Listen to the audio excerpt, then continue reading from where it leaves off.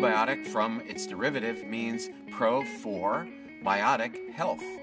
And in a very real sense, these bacteria that live within us are for our health. First, you want to buy a probiotic that has a lot of organisms in it. And I recommend somewhere in the neighborhood of around 50 billion. Second, you want to have a lot of diversity in terms of those organisms that are being represented. You know, somewhere 12, 13, 14, even 15. You want to have a diversity, a large number of different types of bacteria.